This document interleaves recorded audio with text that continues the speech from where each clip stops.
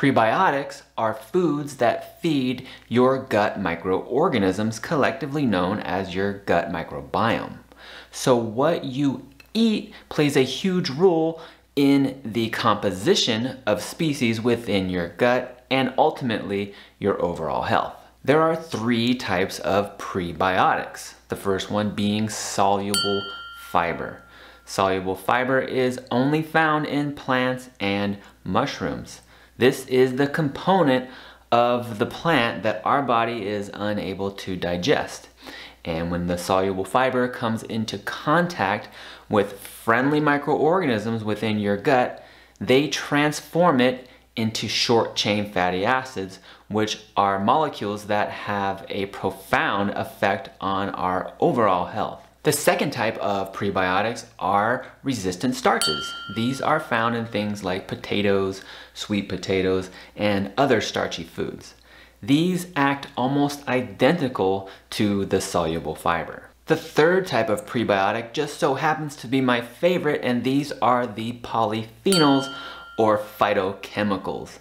These are antioxidant compounds found only in plants. When you look at the plants and the beautiful colors, those are the polyphenols. Just like soluble fiber and resistant starches, the polyphenols don't do anything for your body unless they come into contact with a healthy gut microbiome.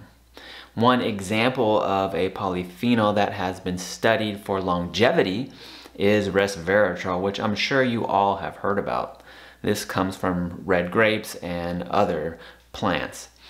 Resveratrol only has an effect on longevity in the presence of healthy gut microbiome. So the more polyphenols you eat and the more variety of polyphenols you eat will feed a variety of healthy microorganisms within your gut. The most important message here is that you need a food supply for your friendly gut microorganisms, and those are the prebiotics. And these come exclusively from plants and mushrooms. If you want your gut microbiome to be as healthy as possible, you need to be eating a variety of plants on a daily basis. I'll leave you with this last statistic. 97% of American adults and children do not eat the daily recommended amount of fiber per day, which is 25 to 35 grams. The average American eats less than 15 grams of fiber.